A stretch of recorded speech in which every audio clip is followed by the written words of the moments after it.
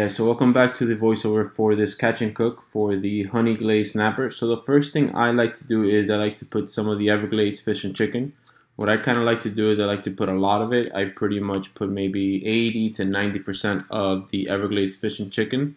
I like to give it like a nice coat just to kind of cover it up a lot. Then what I also like to do is I also like to put some of the Everglades all-purpose seasoning. I put a little bit of it, I don't put a lot of it, but I do put enough just to pretty much be able to have it there. So I put it on both sides. As you can see here, I put a lot of the fish and chicken. That is by far my best seasoning and the one that I actually recommend for this. You also want to make sure that you have a nice thick layer of it. You can never go too bad with too much seasoning, to be honest with you, especially with Everglades. Honestly, one of the best seasonings I've used. And as you can see here, I mean, the fillets are nice and glazed over with that. And the main thing and the kicker to give it a little bit of spice is I like to put some organic crushed red pepper flakes. I put on both sides. I like to dice it up depending on whether I want it to be very spicy or just mildly spicy. The more you put, obviously, the spicier it is going to get. So if you don't like spicy food, then put a little bit less. If you really like spicy food like I do, put a lot of it. It really gives it a nice little tang to it. It makes it just have a little spice towards the end, so I would highly recommend it for this recipe. How I like to make my snapper is in the air fryer. It's something that I've recently started doing, and I can tell you that it keeps that nice wet moisture on it.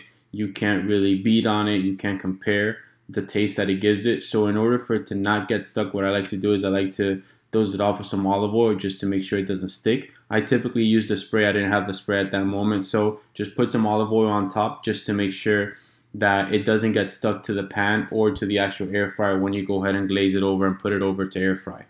Once you put the olive oil on the fillets, what I like to do is I like to place them each individually. And the temperature that I like to do and what I highly recommend is I like to slow cook them, just because the slower you cook them, the tastier they're going to be and the nice and moist they're going to be. If you cook them too fast, then they're going to get really dry and flaky, and it's not going to be, you know, the type of fish that you guys, I'm sure, would want to eat, where it's nice, it's moist, you can see the flavors there, and it's not very dry. So what I like to do is I typically like to have it at 300 degrees for 10 minutes. And that's the good thing about the air fryer, the fact that you could just set it there and forget it, and know the fact that it's not going to overheat the fish, it's not going to overcook the fish, it's not going to dry it out. It's already set where 300 degrees will definitely make the fish perfect.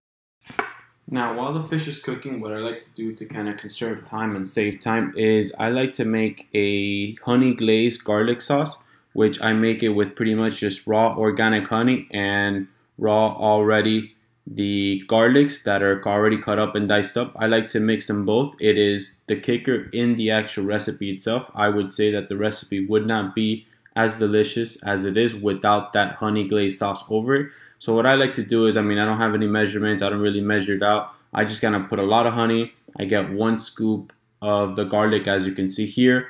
Put it in a cup, a mug, whatever it is that you guys want to go ahead and use. I kind of stir it a little bit, put it in the microwave 10-15 seconds, and just let it sit there while the fish cooks. I also like to kind of start preparing the other ingredients that I'm going to use. So what I typically do with this recipe is I do some sort of rice bowl, or, you know, a honey glazed rice. I put rice as a side dish, add some organic carrots. I also add some organic spinach and some also tomatoes in there to make it sort of a salad. Meanwhile, there's still fish, there's still some protein in there, and it kind of blends and is able to have kind of all the food groups there in one. So as you can see here, I'm dicing up the tomatoes, getting the rice, putting the rice in the bowls, preparing the actual plate already with the organic rice, with the rice, the actual spinach, and some carrots. So I pretty much have it all laid out there, just ready and waiting for the fish to get done.